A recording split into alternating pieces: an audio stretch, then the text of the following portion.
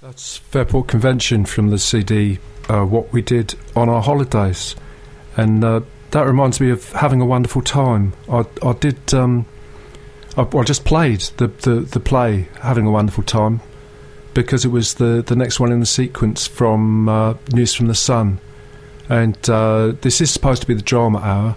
There has to be some storytelling. Well, there should be some storytelling as part of it, although it's mostly music at the moment.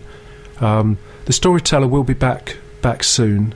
This is Phonic FM, by the way, 106.8, www.phonic.fm.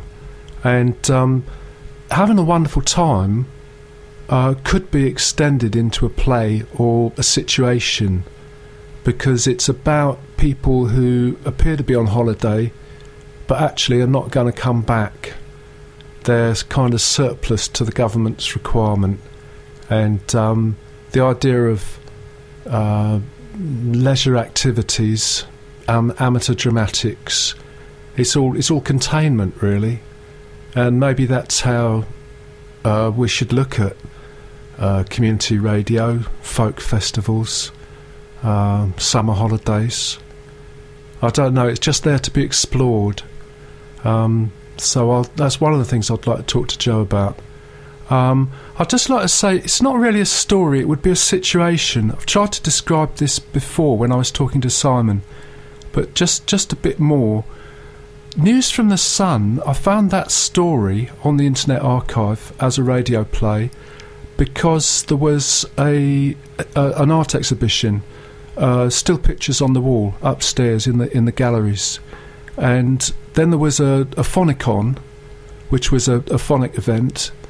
And during that event, the basement was open and lots of visitors came down, and then they were able to leave again. They did come out the same stairs that they came down here.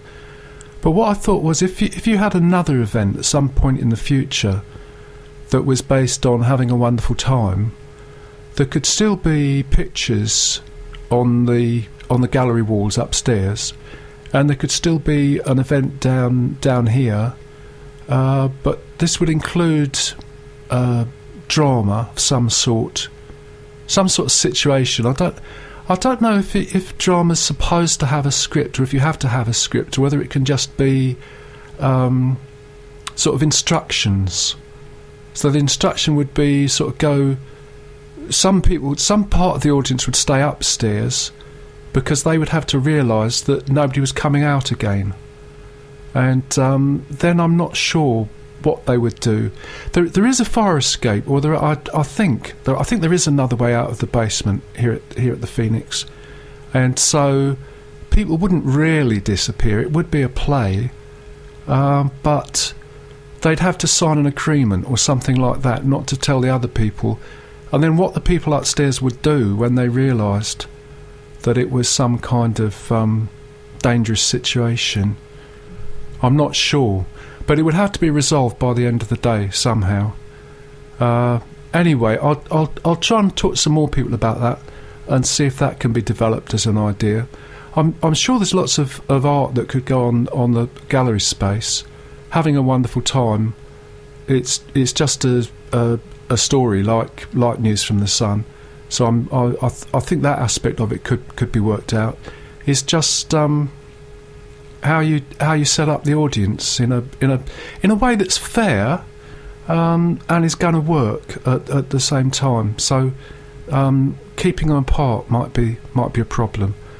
Anyway, this next track, I'm going to play some folk music from Sidmouth that might be in a marquee somewhere like that. This is from a CD called Borderlands by Catherine Tickell.